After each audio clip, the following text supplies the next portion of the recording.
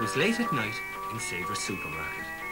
Sheila and Seamus McSpud were coming out for a play before they went to bed. What do we do, Seamus? Let's play the laser beam game. I'll have the laser beam and I'll hunt for you, okay? Well, you'll waste all the battery in that torch, the same as you did the last time. No, I won't. I'll count to 10. 1, 2, 3, 4, 5, 6, 7, 8, 9, 10. Coming, ready or not, keep your place or you'll be caught.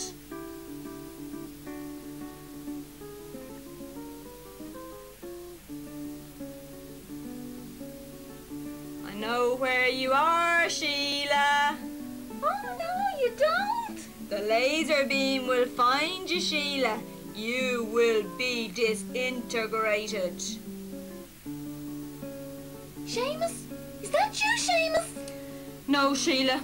It's not me. Honest. It's coming from the front window, Seamus. Oh, look. Look, Seamus. It's a space monster. You'd better wave to it, Sheila. Let it know that we're friendly. I will not.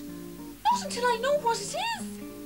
I'll try to signal to it in Morse code. You don't know Morse code, Seamus McSpud. No, but space monsters understand things like that. Oh, good. He's going away. Are you sure, Sheila? Listen to that. Hello, Foxtrot Charlie. It's Savour's supermarket again.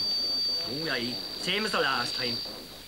Oh, yeah, no doubt about it. Lights flashing on and off and on and off. You better get Mr. McGinty now on the phone. Oh, he'll have to come down and find out what's the cause of it. Right, I'll wait. Overnight,